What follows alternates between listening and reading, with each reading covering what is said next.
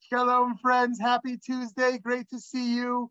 Thank you for being here for class 25 of Pearls of Kindness. Thank you so much. We're going to talk about Meni'at, Nekamah, not taking revenge as an act of kindness. So let's start with a poll question here. I believe about revenge that the desire for revenge is natural, normal, and okay. B, that the desire for revenge is evil and must be restrained and destroyed. Option C, revenge can serve its purpose, but should at times be limited.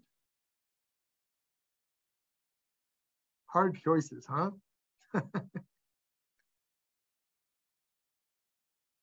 Okay.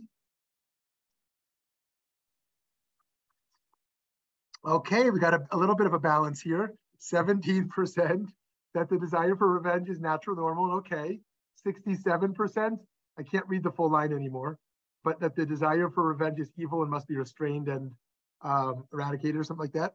And option 3, revenge can serve its purpose, but should at times be limited. Okay, very interesting. So let's dive in together, friends. Lots to think about here today. Happy Election Day, by the way. Hope everyone has voted already. Of course, I would never try to sway or influence one's vote, but everyone should vote for the side of good and not for sides of evil, aside for people who vote for people who support democracy and not people who want to destroy it. People should vote for those who want to help the vulnerable and stand up for minorities rather than build up pyramids of supremacy. But, you know, we'll all make our own votes. And hopefully we've done that already or are doing that today. So, and whatever the results are, we shouldn't take revenge.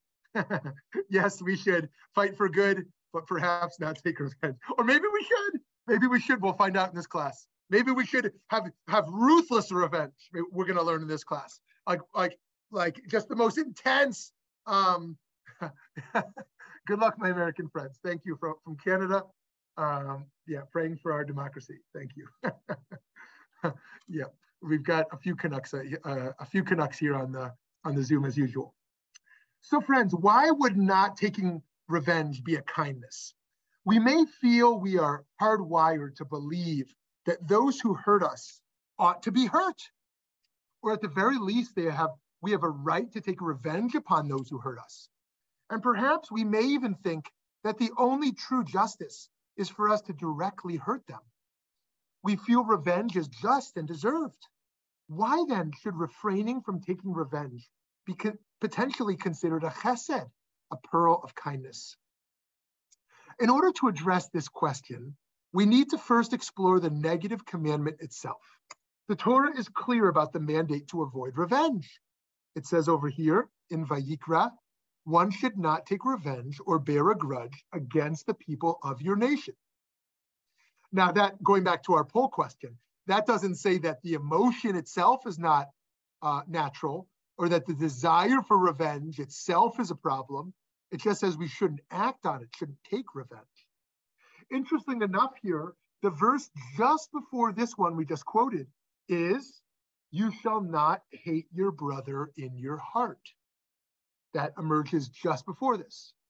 Perhaps this juxtaposition and order of verses is hinting to us that one of the goals of removing hate from the heart is to remove it from action.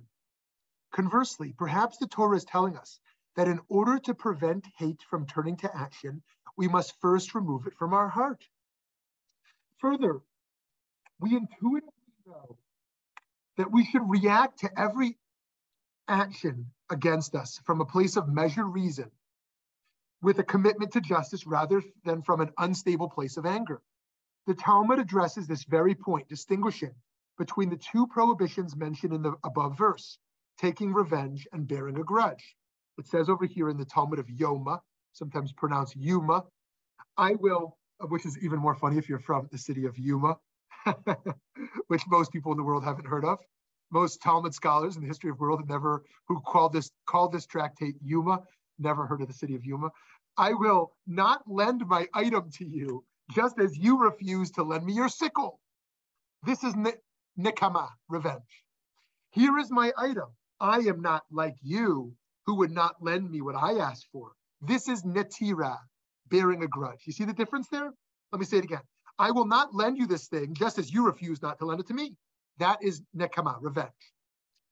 Here is my item. I am going to lend you what you asked, because I'm not like you, who wouldn't lend it to me.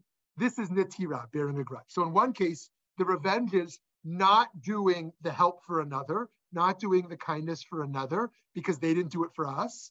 And the bearing a grudge is doing it, but explaining that I am better than you when I am actually doing it. So that's not definitional in the English language about grudges or revenge. That's definitional in Talmudic language around nekamah and netira, the difference between bearing a grudge and showing revenge.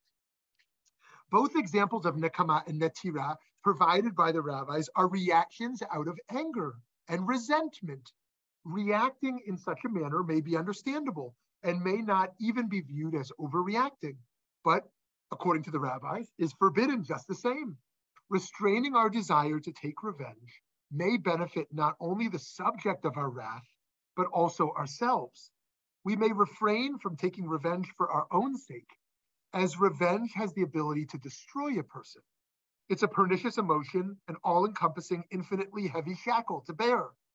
Maimonides teaches us about how destructive anger can be and how cautious we must be codifying Jewish law to oppose its destructive use.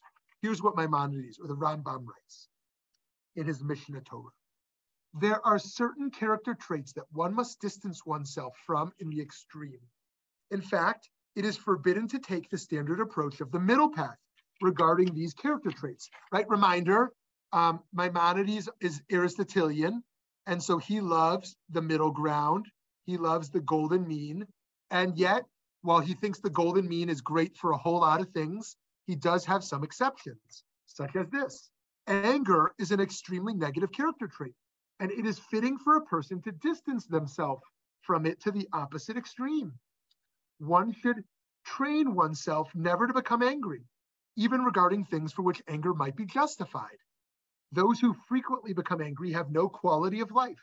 Therefore, the sages instructed us to distance ourselves from anger to the farthest degree until a person acts as though they do not sense even those things that would justifiably anger a person, right? So on money, Maimonides says middle path. Don't be stingy and don't give away all your money, right? When it comes to food, don't starve yourself and don't overindulge. Find a middle path of moderation, right? But there are some exceptions, and anger is an exception. He says there's no middle path. Any level of anger is going to be destructive for you and for others around you. Now, I know we talk about in activism today, righteous indignation. I know we talk in psychology about the inevitability of anger that can't be eradicated on some level. And he's merely saying, do what you can, do what you can. We all have different challenges, and each of us can take this on to a certain degree. And that is, of course, connected to revenge or a passion crime. Maimonides' words certainly apply to the examples of revenge that the rabbis gave, as they can be viewed as non-extreme, yet are nonetheless strong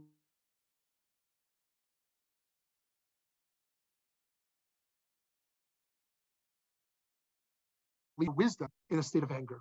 Furthermore, sinat chinam, baseless hatred, is considered the catalyst for the destruction of the temple, akin to the worst offenses, idolatry, sexual immorality, and murder, right? Hatred. And that hatred is connected to this level of resentment as it emerges in Nekamah. Okay, the Talmud relates a well-known story to illustrate this point. This is a story you may have heard before, oftentimes on Tisha B'Av, which is why I chose that melody earlier of Im Eshkachech, which is often associated with Tisha B'Av. which is the commemoration of hatred and the destruction that emerges from hatred. Here's what it says in the Talmudic tractate of Gittin, the tractate of divorces. Jerusalem was destroyed on account of Kamsa and Bar Kamsa. There was a certain man whose friend was named Kamsa, and whose enemy was named Bar Kamsa.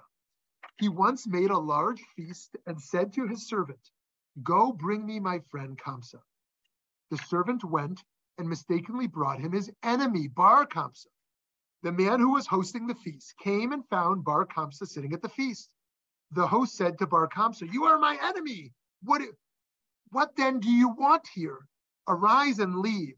Bar Kamsa said to him, "Since I have already come, let me stay, and I will give you money for whatever I eat and drink. Just do not embarrass me and send me out." The host said to him, "No, you must leave." Bar Kamsa said to him, "I will give you money for half of the feast.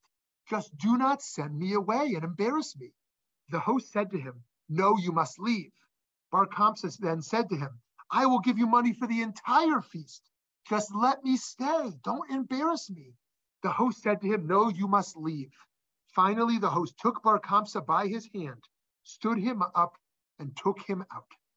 After having been cast out from the feast, Bar Kamsa said to himself, "Since the sages were sitting there and did not protest the actions of the host, although they saw how he humiliated me, learn from it that they were content with what he did. I will therefore go and inform against them to the king." He went and said to the emperor, "The Jews have rebelled against you." So that's a really powerful story. And that story, which we can unpack later if you're interested, because it's interesting to our contemporary moments and cancellations and kickouts and social alienation and the like. And we see here that this story is in the context of the destruction of the temple. And they're saying that it was this one act that hurt this person so bad that led him to go to the emperor to say the Jews have rebelled against you, that led the emperor to them come and ransack Jerusalem, which is the reminder of the power of one person's actions and how that can influence in the world. Of course, we never blame Jews for anti-Semitism. We never should blame Jews for anti-Semitism, but contextually, we can see how some Jewish actions might lead to an increase of hate for Jews. And that should inspire a lot of sensitivity in the choices we make. And not only was it his choice, but the fact that the good people around him stayed silent. They saw this man about to be humiliated and didn't intervene. They saw him being carried out and didn't intervene. And that is in fashion today. It is in fashion to live and let live, to not speak up when we see wrong things, right? Oftentimes. It's not totally in fashion, but it's certainly the norm. And so that's a very powerful Bar Kamsa story to remember. In response to Sinat Chinam, baseless hatred, Rav Avraham Yitzchak HaKohen Kook profoundly suggests that we go the opposite direction and seek to cultivate Ahavat Chinam, baseless love. With this in mind, we're now able to understand how refraining from taking revenge can potentially be categorized as an act of chesed, an act of baseless love, to not do wrong to one who wronged us, to not take that revenge. It doesn't mean that we don't pursue justice in the world, right? But revenge would be a different category. We are to try to emulate God's ways, even when, and perhaps especially when, we've been hurt. The Torah mandates us to halachta b'drachav, walk in God's ways. Just as God is forgiving, so must we be forgiving. In the Slichot, penitential prayers, we recite each year leading up to the high holidays. I had the privilege of reciting it with Gary this year. In articulating the 13 attributes of God, we recite, by way of introduction, a description of the justice of God's actions. God deals righteously with all and does tzedek, does justice, pardoning, chotim, God pardons careless wrongdoers, and forgiving poshim, intentional wrongdoers. Forgiving others here is connected to tzedek.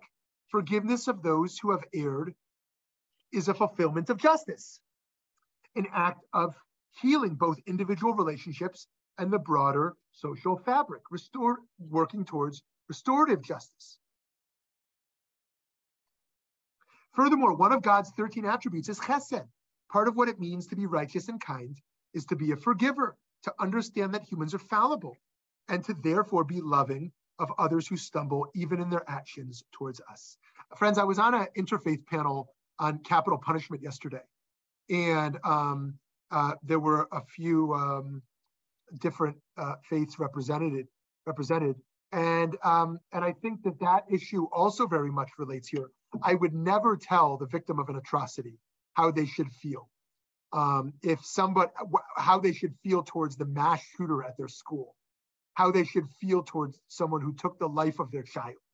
I would never tell them how they should feel or critique them for feeling deep anger or even desires for revenge. And yet, thank God, the system of justice shouldn't be in the hands of people who are full of rage ultimately. That we can validate those emotions and yet still see that justice can operate on a level higher than the full desires of a victim. But that's open for conversation, and I hope we'll go there. Rabbi Yisrael of Rizin distinguishes between two different types of forgivers. The soleach is one who occasionally forgives, and the sochan is one who forgives habitually, time and time again, right? Maybe we can think in our own lives. Are we someone who had to have some big, grand, bold moment of forgiveness for a great wrong? Or are we someone who on a daily level, like, feels wrong or gets wronged in some way and has just conditioned ourselves to say sorry? Are we a sochan or a soleach? To perpetuate opportunities to forgive and to repair relationships is to be a sochan. Some people hurt us so much that we cannot merely forgive them one time. Rather, we need to forgive that same person for the same act in our hearts time and time again in order to achieve full forgiveness. We can't say, oh, I forgive them long ago, right? In fact, we have to continually engage in that. This helps us not only to heal, but also to cultivate a very deep virtue of being a forgiver. This process has another step. Just as we are obligated to forgive others, so too are we commanded not to bear a grudge. Lo titur. We talked about earlier, netira. Not bearing a grudge is an outgrowth of ahavat chinam, of baseless love, and of forgiveness. In fact, the second half of the verse regarding Nekamah and netira is comprised of the famous quote, V'ahavta l'reacha kamocha. You shall love your neighbor as yourself. That's all packaged together. Don't bear a grudge, right? Don't hate your, don't bear this grudge. Don't hate, and love your neighbor as yourself. Forgiving another is about deeds of the past. Removing a grudge, on the other hand, is about a present and perhaps even a future sense of indebtedness. To truly love another, we must move beyond entitlement and release our grudges. How does this apply to our daily lives on a global scale? About a month before his assassination, in his second inaugural address, President Abraham Lincoln famously said, "With malice toward none, with charity for all, to bind up the nation's wounds, to care for him who shall have borne the battle, and for his widow and his orphan, to do all which may achieve and cherish a just and lasting peace." This is remarkable. This is remarkable. To engage in a civil war, I mean, we think there's anger and tension on election day today. You know, threats of fraud, you know, degrees of familial polarization, divisions, you know, and conspiracy theories and the like. Imagine that it's the day after not a contentious election, but the day after a civil war, right? And you now are pleading for malice toward none, right? Literally, like the children of your city have become widows, but Lincoln understood. Of course, you have a right to be angry as the North, right? What the South did was atrocious, fighting for slavery and breaking from the Union and a whole lot of other things, and the atrocities of war. And yet, I have a vision of a country. I have a vision of a society. And we're only going to get there if we can achieve this together. We observe historic choices as to whether to seek forgiveness and thereby to achieve its dramatic consequences. To be forgiving is to be courageous and takes so much work. And leaders who try to heal long-standing conflicts often sadly pay with their lives. Another more, and by the way, I'm thinking also this week, I don't know whether I should go here or not. Yitzhak Rabin, as you know, was assassinated by a religious extremist, an ultra-Orthodox extremist in Israel who was opposed to his peace.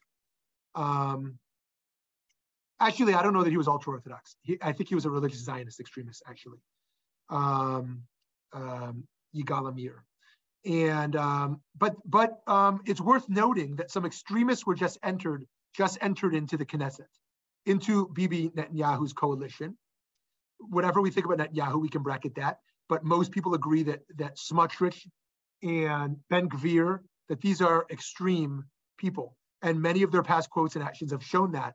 And in regards to their participation in the hate rhetoric around Rabin before his assassination, should also be taken note.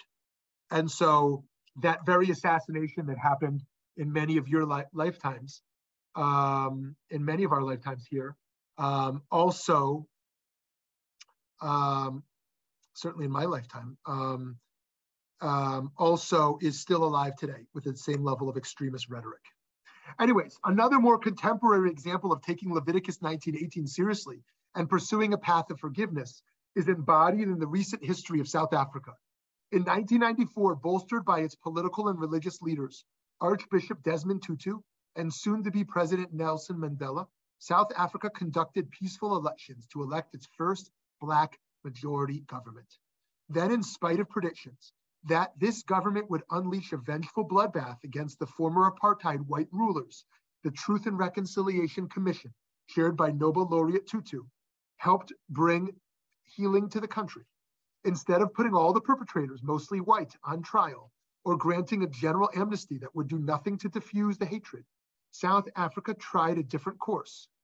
Archbishop Tutu wrote, "They saw the process of the Truth and Reconciliation Commission, when perpetrators of some of the most gruesome atrocities were given amnesty in exchange for a full disclosure of the facts of the offense. Instead of revenge and retribution, this new nation chose to tread the difficult path of confession, forgiveness, and reconciliation."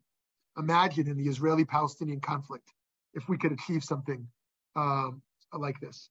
Imagine if in America we've never had a truth and reconciliation process around slavery. There's still a lot of this healing and testimony to happen. Of course, in the Holocaust is a complicated legacy. As long as the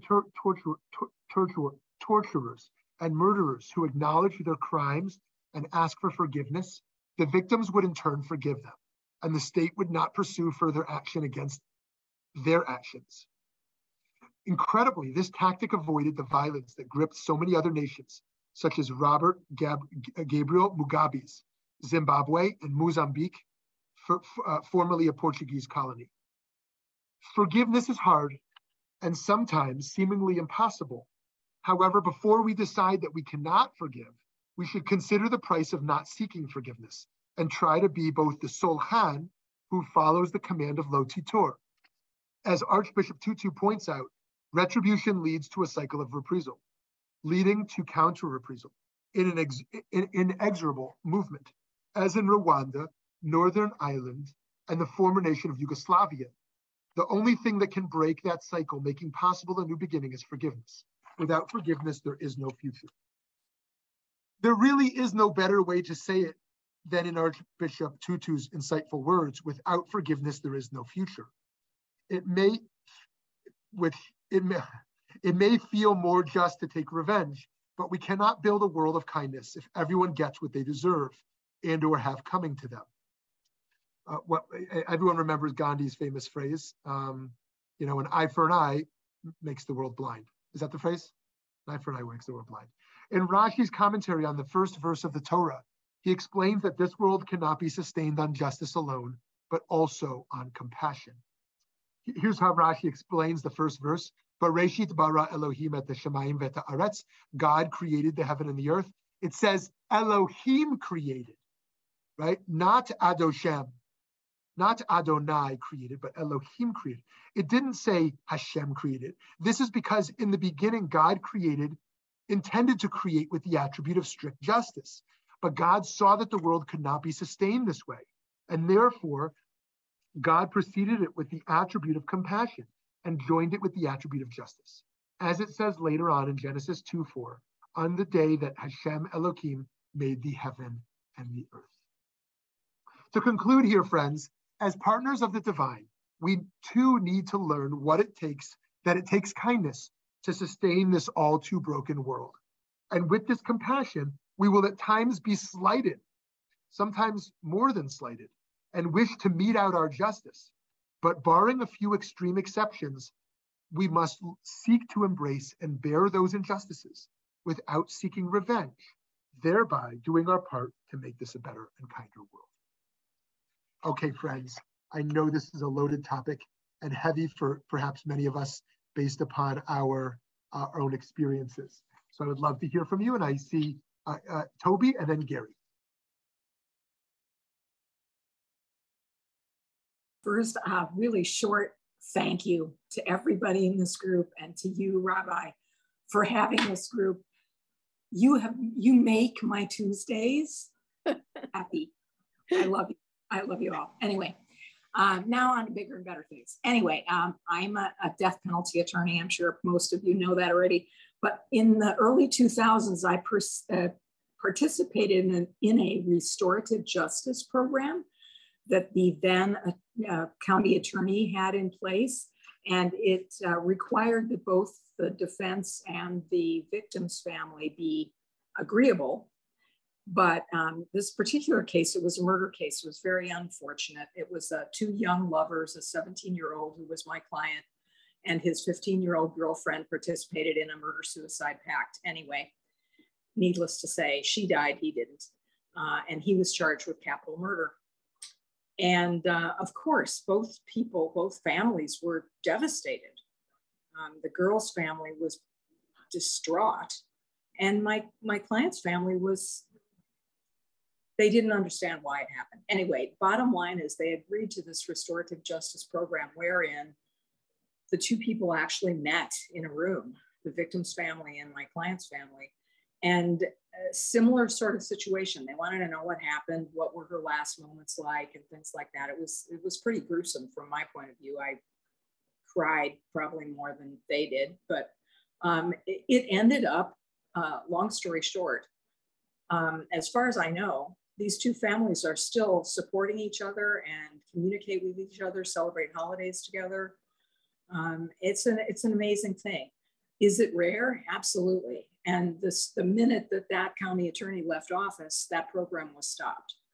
But it gave a glimpse of what is possible, even here in Arizona. Thank you, Toby, for sharing that. Thank you so much. Wow. Hi, Gary. Good morning, everyone. Good morning. I want to go back to the Bar Kamsa discussion. I think I have this right. Piku nefesh, one who saves one person as if they've saved the whole life, the whole world, rather. Can we not say in that situation, and I think we see it today, for one that does not stand up for what is right, is this as if they've destroyed the whole world? I think we can say that here, at least in this country, where people just don't want to stand up and say the right thing because they have personal, not to get political, they have personal gain.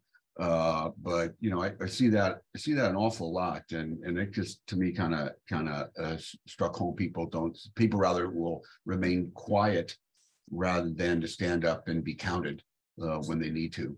And the other thing I wanted to bring up, I think it was Rabbi Avi Weiss. I think when he came into town, your mentor, that said something to the point that if you have no reconciliation, you can never have truth. You can never have justice.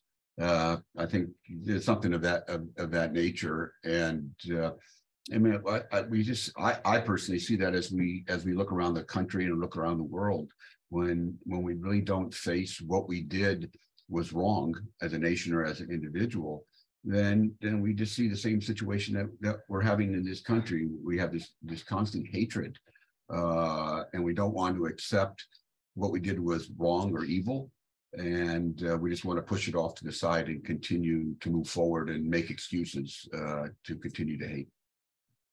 Yeah, thank you, Gary. Yeah, and I remember in that Rabbi Weiss speech, he talked about some of his activism in Europe, where they were putting up crosses in concentration camps, like whether it was Birkenau or Auschwitz, where he got arrested in some of these places and beat up in some of these places, and kind of understanding, like, where do you fight for truth, you know, and where do you work for that reconciliation? And it's very difficult.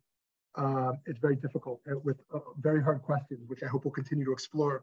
And on your first point, I think you're totally right about, from the Bar Kamsa story, learning to stand up to do what's right, and not being silent when we see evil. Now, I just want to remind folks, because we have different degrees of comfort with tension or conflict, that there's many different ways to do that. Some people think, well, I'm not that person who's going to run into the city square and, stand in front of the barricade, or, or get handcuffed. Well, that's not the only way to stand up, to not be silent in the face of evil. There's a whole lot of ways. And with Twitter being taken over by hate, and just a reckless, just a completely reckless. Don't get me started. Over there, but there are other places to speak up in person, on social media, to do it in quieter ways too. And the other way to do it also is to support, not always fight the perpetrator, but support the victim. There's a whole lot of ways to speak up for good and not be silent. I wonder, the Bar Kamsa story, Gary, did someone wait outside the door and walk him away? Right? Maybe they said, "Ooh, I don't want to offend the host. The host must know something I don't know, so I'll let him kick him out. But then once he's outside, then will I walk him to his car?" Right, so to speak. Right. So, like, what happens next? And so, yes, so I appreciate that, and because we're somewhat committed to pluralism, not only of faiths, of denominations, of ideologies, but the pluralism of different ways of acting and being in the world. Right. And when it comes to not being silent in the face of evil, there are so many creative ways for us to do that. And what I love is when we see evil, when we see evil every day, we should think, like, what's my response? Am I going to go online and donate some money? Am I going to go show up somewhere and volunteer? Am I going to call someone who might be feeling down about what just happened? Right? What will be my response? It might be a 2-hour response. It might be a 30-second response. Right? It might be an $18 response. It might be an $1,800 response. Right? What am I going to do whenever I see something happen, and to not be silent? And so, yes, thank you for that. Hi, okay, Eileen, and then Lauren. Oh yes, Gary. Oh yeah, what is one other thing for those that lived here in Phoenix for a long time may have known Helen Handler. She was a Holocaust survivor, and she was like our adopted mom and dad, and we were very close to her. But she always said, after the war, when the Jews were released from concentration camps, they tried to pick up their lives. They didn't pick up rifles and go after the Germans to kill them, which is a very Jewish trait compared to what we see so many times.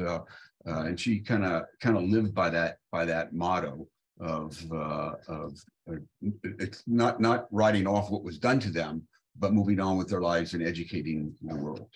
Kind of fits thank you, Gary, for that. And now that's post-Holocaust. I do want to share one story that we're familiar with in the Holocaust that I think is worth putting on the table. In the Warsaw ghetto uprising, they knew they had no chance of winning. They just felt like, we've got some weapons and let's not die like sheep. And this is a little bit of a dignity in our lives. Now, I would not call that revenge. I don't think there was any moral obligation upon them to passively die like sheep in front of the Nazis, nor am I blaming people who did die without fighting back. I'm not blaming anyone. But I do think that form of resistance, while the genocide was still happening, is one that I find inspiring. I rarely find acts of violence inspiring, but I think the form of Nazi resistance in that ghetto, knowing they were going to be slaughtered, I think was something powerful. And I think Gary's point really resonates for me, that once the war is done, yes, there need to be trials. There need to be trials, but we don't just pick up rifles and go Nazi hunting, right? And so thank you, Gary. Okay, Eileen, over to you, and then Lauren. I want to just point out, on an individual level, living with revenge as your goal turns you into a really despicable person. It alters your personality. It causes all sorts of consequences which were probably unintended. And then that kind of, it's like a stone in a pond, and the ripples just spread from this. Yes, thank you for that, Eileen. It really is true.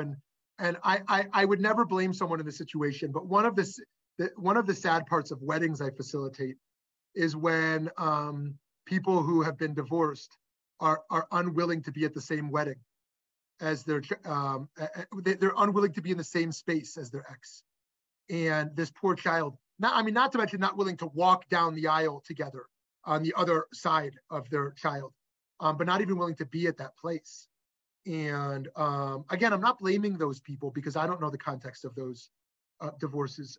And you know, rage, and divorce is probably one of the most common forms of deep anger.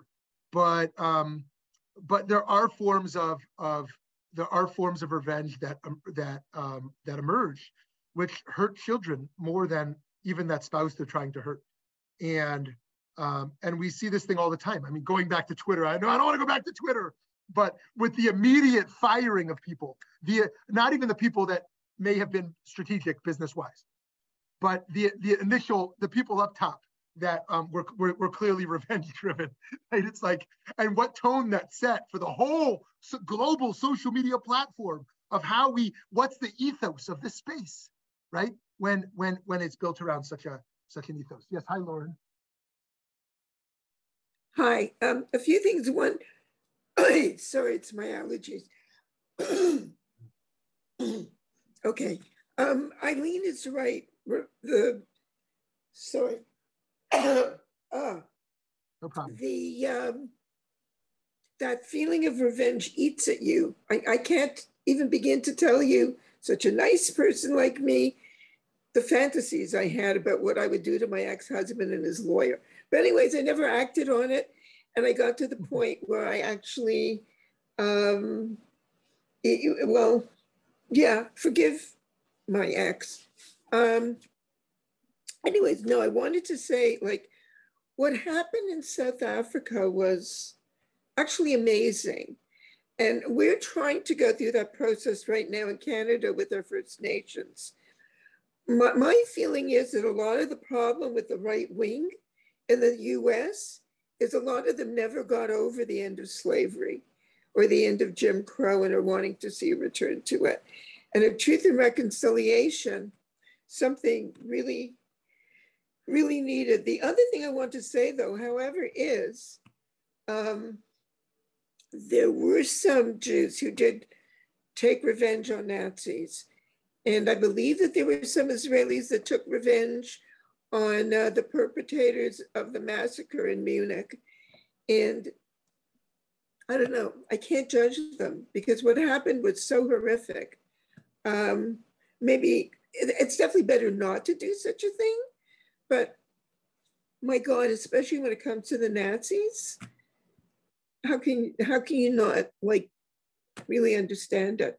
Anyways, that's all I have to say. Yeah, thank you. And so one of the moves I make there is that certainly not critiquing those who are in a state of shock and trauma, seeking revenge, but rather to elevate and amplify the voices of those who are in a state of shock and trauma, but are still promoting reconciliation. So if you look at the school shootings, for example, and I know these are very emotional issues for all of us, there are those who are really seeking revenge. And I don't wish to critique them who lost their children in these horrific shootings. I just want to amplify the voices of those who want to find productive ways to move forward. And so I appreciate that point, Lauren. And I also want to remind us of the Ir HaMiklat. The Ir HaMiklat is an institution in the Bible where there were no prisons in the Torah. And so the two alternatives to prison were avdut, slavery. If you have a debt, remember debtor's prison? If you have a debt, you don't go to jail. Like, who does that help? You work off your debt. You work off your debt. I've sometimes wondered if we should, rather than just have bankruptcy, we should have people work off their debt. I know that might sound cruel to some, but creditors are also owed something. And is filing bankruptcy enough? Sometimes I don't know. It's a question. But so one form of alternative to prison was a form of servitude, that you had to work off your debt. The other thing was called this Ir HaMiklat, the city of refuge. And it was a place that if you accidentally killed someone, you could flee to this city. But the person who loves the person that you accidentally killed has the right, or maybe not right, but is not punished if they do, the right to pursue you. And if they pursue you, not you, to pursue that person on their way to the city of refuge. Once they get to the city of refuge, they are safe. But while they're running, it sounds like a children's game, right? Like capture the flag or something. But while the person is fleeing to the city of refuge, the rabbis understood that a passion crime is going to be a mitigating factor, right? And that we understand that in American law today too, right? That you're going to try to reduce someone's sentence to show this person was in a state of rage, or this person was reacting to something that had just happened. And so too, the rabbi said, if they were in a state of revenge, they will not be accountable for having killed that person. Others think it actually was justice. So that's another important model to kind of put on the table to unpack this a little bit. Okay, Steve, Sarah, Eric, I don't know who Mono is, but maybe Mono, or Eddie, or Alex. Anyone we didn't hear from yet? Okay. Hi, Steve. Hi. I'm sorry I came in late, and you might have covered this. There is a difference between seeking punishment and revenge. And I don't know if you talked about that. Number two, the person I'm seeking forgiveness from the most is me. And I get really come down hard on myself for not treating people as great as I think they should be treated. I don't know how to explain it. I'm always falling short of my own expectations for myself. And so I have these battles with myself. But don't worry, I'm not seeking revenge on myself. It's something that troubles me a lot. And number three, and Eileen and Lauren both kind of covered this. When you seek revenge and have these horrible feelings, it just rips you apart. And this might sound so small compared to the big things in life. There's a guy I played pickleball with, and he's a phenomenal athlete, and he lets everybody know it. And he beats the heck out of me all the time. And that's okay because everybody else does. And I just love the game. But this guy is so aloof and so dour and so full of himself that I start having bad feelings. And the only way I could think of not having bad feelings was to approach him and compliment him on his game and try to figure out what the heck was going on with all of his superciliousness.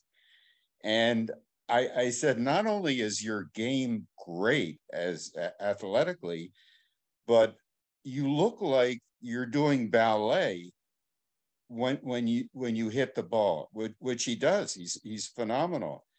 And he came down off of his tower with that small statement, and suddenly we talked for like a half an hour.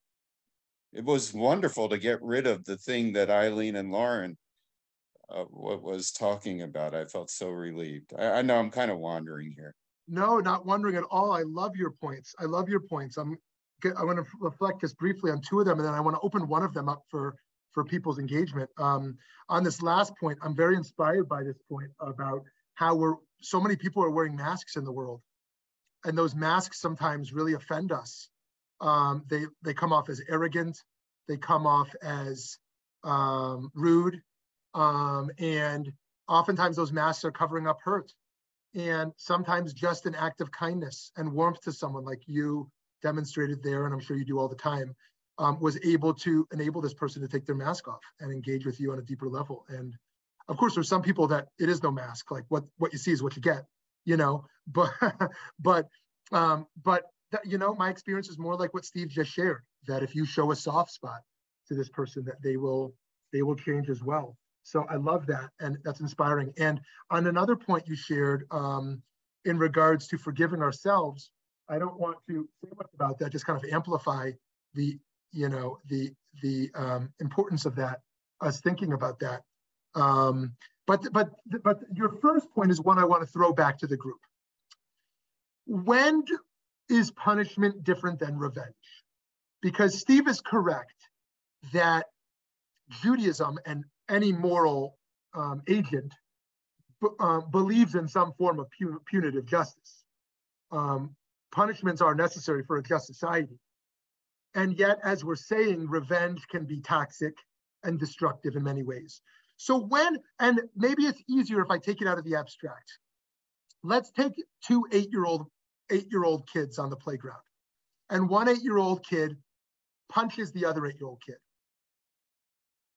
Okay, now, what would be punishment and what would be revenge? So the other 8-year-old decides, I'm not gonna punch back, right? I'm not gonna do that.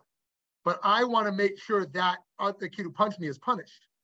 So when is that desire for the puncher to be punished, seeking of a just form of punishment because that kid hit me? And when is it revenge? I'm curious to hear people's engagement on that.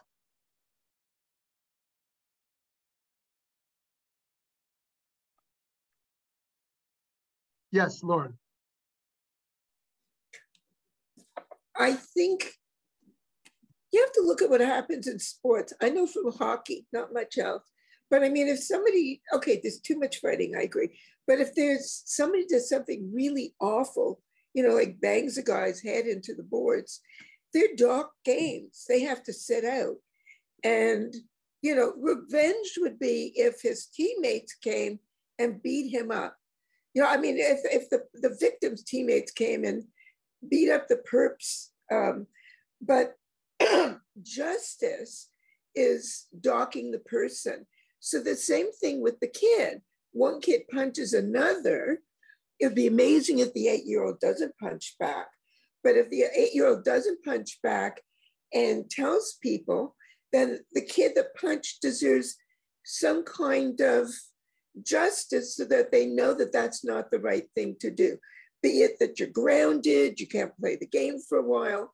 So that's what I see as the difference. Yeah, Eric wrote correction. Absolutely, it should be a correction. A correction, yeah. Yeah, interesting. So it's interesting, we're thinking about this right now as well, around the rise of anti-Semitism. I mean, I don't think any of us are expecting some heartfelt apology from Kanye West. I think that's, that fellow is, woo.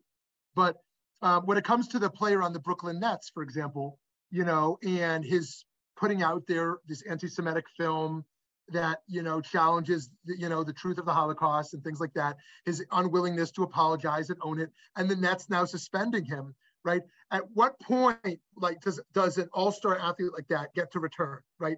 At what point is it just, there's a punishment because we don't want people filled with hate representing, the NBA or representing our team? And at what point does it turn into a revenge of and that touches on this issue of cancel culture also. Like, at what point do we say, you know, you're canceled, right? Because that's what the punishment deserves, or that's what my revenge desires, versus at what point do we say, you know, we're not going to do that because we don't want to have revenge. Okay, so I see Sarah and then Eric and then Toby. There's so many different questions on the floor right now. So the first one was Steve, when he talked about his anger towards himself. Just, he put me back at the beginning, or at least where I managed to come in, between baseless hate and baseless love. And I think all of us are trying to live in there somewhere, towards ourselves and towards other people, and often towards others. Yeah, there are acts that we may see, but so often it's the stories we're telling ourselves, and we keep repeating until we actually, it becomes truth. And as far as kids go, I mean, with an 8-year-old who's hitting someone else, I'd be looking at the family. Who's hitting this child? You know, where is he learning this behavior? And often he's the one who's being hit at home. And so anyone else is game, because he knows that this is how it is in the world. You have to hit somebody else because it hurts too much not to. The last part of it was, how do we see things in the world? And I think it goes back to the reconciliation and looking at our stories and insisting that we put the damn story out there on the table and say, okay, is that absolutely true? How do you feel when you believe that truth? Because when we simply punish people for their anti-Semitism or whatever else, they see that as a bigger piece of this conspiracy of Jews or whomever to silence them, and they become more vehement in that truth of theirs, and more willing and angry and violent. So those are my random thoughts. Thank you, Sarah. Over to you, Eric. Beautiful.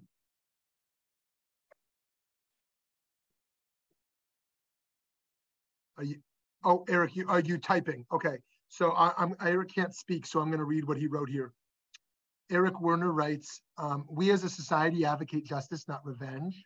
We apply examples, distinguish justice from revenge, such as impartiality, neutrality, but sometimes there are avenues where revenge can influence the proceedings and the impact of justice. My question is, what is the most prevalent avenue those seeking revenge erode the road of justice? Anyone want to take a stab at that? What is the most prevalent avenue those seeking revenge erode the road of justice? Okay, let's keep that question hanging. And if anyone wants to write in the chat, respond to Eric's thoughtful point here. Toby, back to you. In response to your question about at what point does justice change into revenge?